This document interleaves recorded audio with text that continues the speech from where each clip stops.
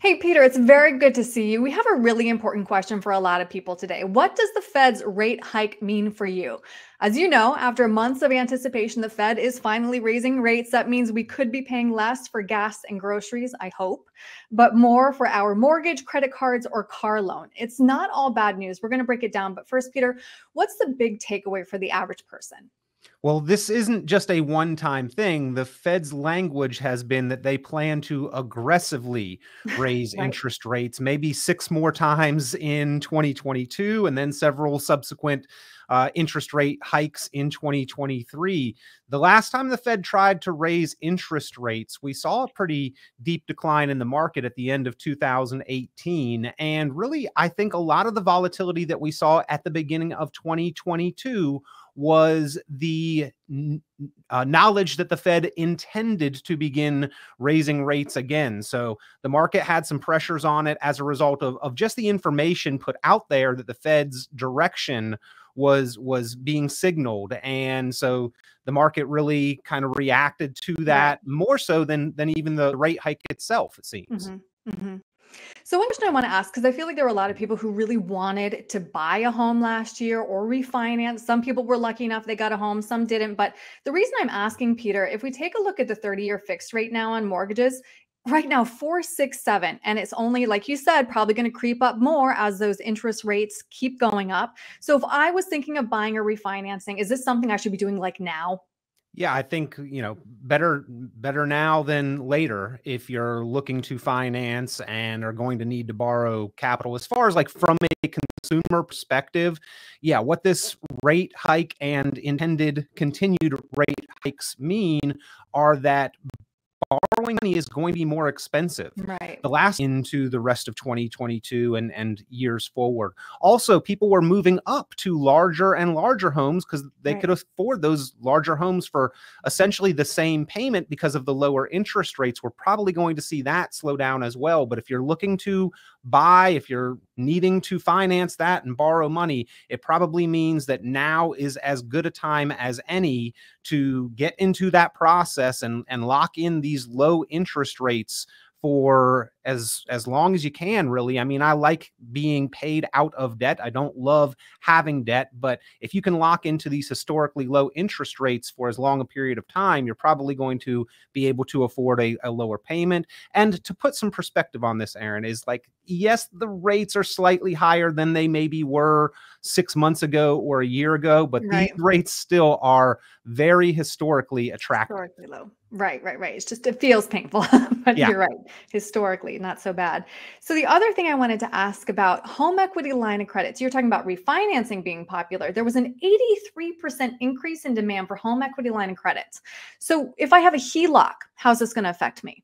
Well, the variable rates, you may need to watch out for those because Yeah, what you had as a low rate last year, in a couple years, if you continue just those minimum payments, it could adjust. If you've got a variable rate, you need to definitely pay attention to that. I think a lot of the increase in volume of HELOCs, though, was due to a lot of marketing. I mean, I heard the radio commercials almost every day saying you could consolidate other debt, you could put new additions on your home, you could buy that kitchen or that swimming pool that you had always dreamed of, or you could even eliminate debt by borrowing more money from your home. It didn't make much sense to me. That's not how I right, look at eliminating debt, by going out and borrowing more. right, But again, as compared to a lot of other rates like credit card rates, which are usually in the double digits, they're right. not very attractive. If you could borrow money at a low rate, put it on your home, it did seem like a much better deal. But I imagine that we will see this slowing down pretty substantially as well as those rates do begin to creep up.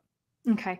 So the way that I'm hearing you explain this, it's not great news if you have debt, but it could potentially be good news if you are a saver or an investor. Why is that?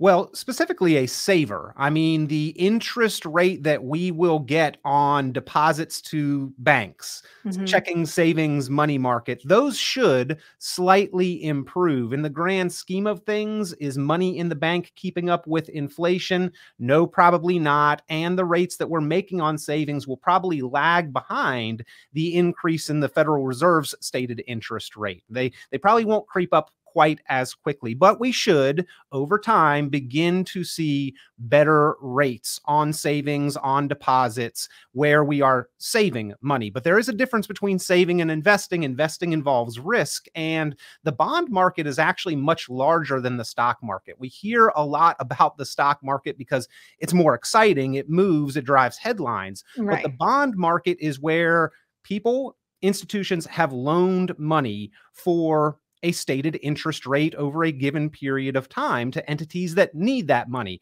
municipalities, governments. There are bond issuers, corporations that want to raise capital. And what they do is they borrow that money from investors. Well, when you make that loan as an investor, you lock into an interest rate for a period of time. If interest rates during that period of time begin to creep up and you want your money back, then you may have to sell your bond holding, your loan, at a lower cost, at a lower premium than what it had been valued at previously. If I have a 4% bond and interest rates are now 5, in order to make that attractive to a buyer, I have to lower my price to give them an equivalent yield. Now, Right. that's a lot to say that interest rates and bond values tend to move in opposite directions. So as we see rising interest rates, it may be that we could go out and buy new bonds for a better yield and get a better rate, but the value of existing bonds and bond funds could suffer. Historically, it has been known that when interest rates rise, bond values and bond fund values fall.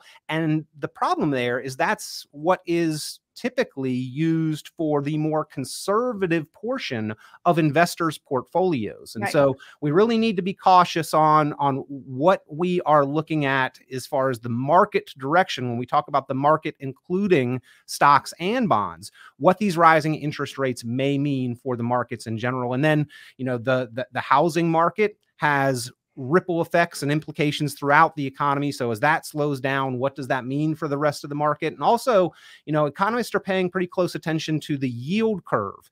Basically, I should be able to get a higher rate if I loan money out for a longer period of time than I would get for a shorter period of time. But when that yield curve inverts, meaning that I am actually earning higher rates of return off short-term money, economists have said that this often is kind of a signal, a warning flag, if you will, that there could be some coming economic headwinds. In fact, it's been a leading indicator of some recessionary periods in the past. Right. Yeah, almost. Yeah, I think there was only one exception when it wasn't ahead of a recession. This Yep. is a lot to unpack, Peter. There's so much to consider. If somebody would like to talk to you more about either prioritizing paying down their debt or where they should be investing now in this, very volatile climate, what's the best way to reach you? Well, they can call the office, 919-300-5886. You can go online, RashanPlanning.com. It looks like richonplanning.com, but it's my last name, Rashan, Peter Rashan, Rashan Planning. You can also email me, Peter@RashanPlanning.com.